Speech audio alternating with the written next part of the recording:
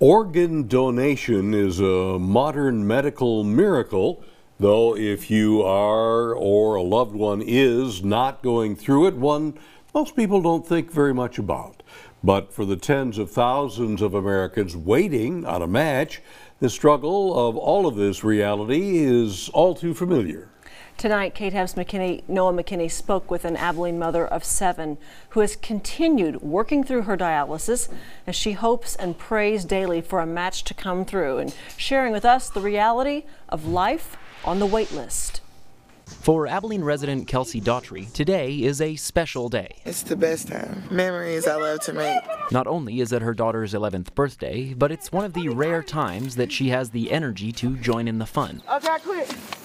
Most of the time, I really can't do nothing but lay down and sleep. Born with a disease of the kidney, she has dealt with infections and antibiotics all her life, but that took a turn in 2021. I had a really bad toothache. They gave me antibiotics. Didn't work. A nurse's words just 2 days later, spelling out the trajectory of her next 3 years. And she was like, "You're in renal failure. You have to get started on dialysis as soon as possible." With a full-time job and 7 children to provide for, Daughtery says she wasn't sure dialysis would mix with her busy life. Somebody told me it was like equivalent to running like 10 miles. It's a struggle having to get up every day. You're not feeling your best. In her work at the Southwest Transplant Alliance, Kelly James has seen firsthand the struggles those like Daughtery face as their name sits on a list that isn't exactly shrinking. There's 100,000 people across the United States who are waiting for the gift of life, and 10,000 of them live right here in Texas. Daughtery is still in the process of getting on that list. Knowing it may be years before she ever finds a match, she says life just has to go on. I have my good days and I have my bad, but I still take care of my kids.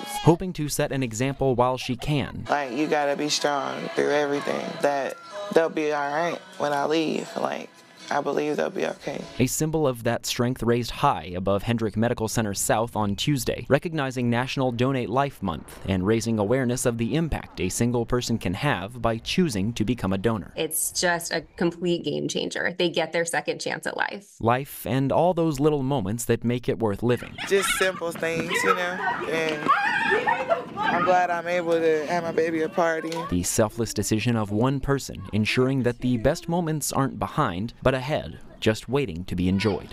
It's the best thing ever to me. For BigCountryHomepage.com, I'm Noah McKinney.